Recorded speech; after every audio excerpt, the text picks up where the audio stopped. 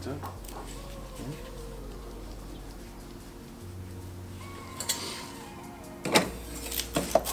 Today, me and Mr. Beans are gonna see if we can take this sous vide idea and do some bears overnight. It's getting kind of late, and I got some bears that are semi-frozen.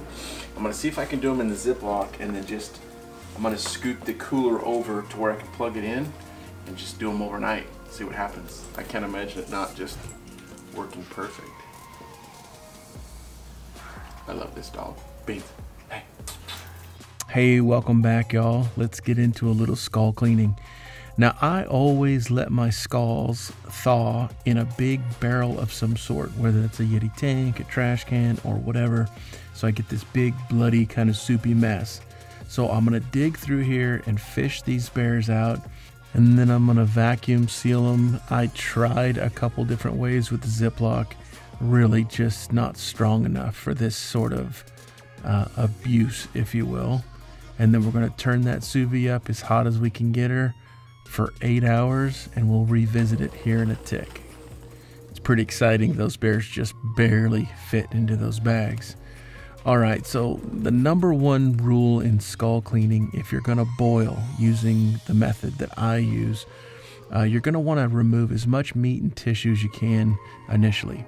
Some of these bears came in real clean, and some of them had that big head meat on there, the tongues and whatnot. Just peel all that stuff off before you get started. Now, some of you may notice here, and I don't know if I was just tired or not paying attention, but I did something wrong right in the very beginning and never caught it. I put no fluid in the bags, so I pretty much just sous vide them in their own oils and stink. And I regret doing that. Although it worked, I would forever recommend that you fill the bag up with a little bit of water and dish soap before you drop it into the hot sous vide water. These bears, there's 4 bears. They have been down in the hot water, the sous vide hot water. It got to about 170, and it was in there for 8 hours. And I had trouble with them floating because of all the air in the bag. That's another good reason to put water in there and some dish soap to weight them. But I'm just gonna pull them out, open the bag, and then power wash all the meat and tissue off.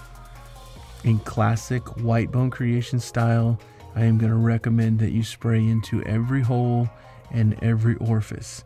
Anywhere there's meat or tissue, make it go away.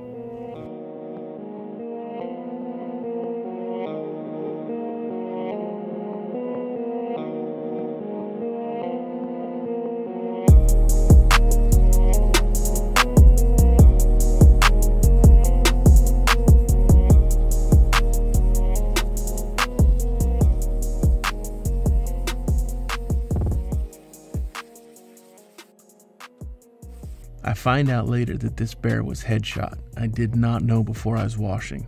So I washed all the little pieces and the other 3 bears, and I drop them all into like a turkey fryer pot. I fill it up with water, just enough room to add 1 gallon of Aqua Silk. It's a pool product with hydrogen peroxide in it. I bring that solution to a boil. It's roughly 3 gallons of water, 1 gallon of Aqua Silk. I bring it to a boil, then cut the heat off, and then pull those skulls out and just rinse them clean. That solution will whiten and degrease.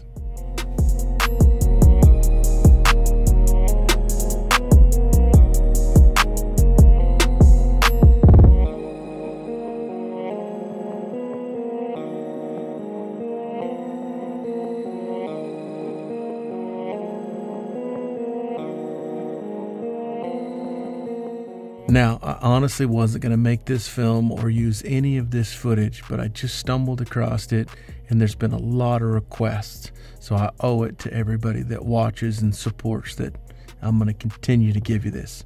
The only reason I wasn't gonna is just because I've done bears. Now, bears grease up horribly. So you can see this orange Home Depot bucket and those bears down in there. They've been soaking in acetone for 2 weeks. That got all the grease out of them. That was kind of the stopping point of the film. So I've drained them real good, let them dry, and then I'm gonna run them back through the whitening mix one more time in the whitener. And what that's gonna do now that they're degreased is they're gonna be beautiful. The peroxide will do some degreasing, but not like acetone will. Quick recap, just in case you missed it. So I'm gonna use 1 gallon of Aquasilk. It needs to be the shock oxidizer. I think a lot of people have got the wrong Aquasilk. And then water, just top it off with water. Whatever that becomes, that's the number. Bring it to a boil, shut it off, rinse it, let her dry. One more little pro tip as I'm sorting through this footage. If you ever have trouble with skulls floating, just use your forceps. I have literally dozens of these things. Clip it into the skull and then take another one and clip that forceps to the pot underwater. Problem solved.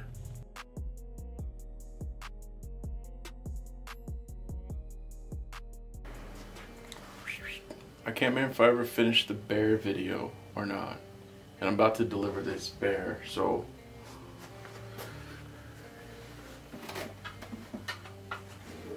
I'm so bad at keeping track of footage right now because we have so many hunts going on and I'm kind of traveling here and there filming hunts for guys. So before I take it back, I'll just show you. This is the Sous Vide bear. If you guys remember when I did that, my error in that film, my error in the process was I didn't put any water in the bag, so I kind of cooked them in their own oils. This one sat in a barrel of acetone for almost 3 weeks. It is oil free and beautiful. Anyway, it's got a coat of Mop and Glow on it like all the other videos before, and that's it. Sous vide bear. The key to sous vide: make sure that you're filling the bag full of water and degreaser. That way it's pulling that oil and grease and stuff away from the bone. That's it. Huh, Mr. Beans? You guys want to see Mr. Beans? Come here, buddy. Come here. He thinks I'm taking him outside for the day. Say what's up. Look at the camera and say what's up. Right there. Okay, see ya. Beans.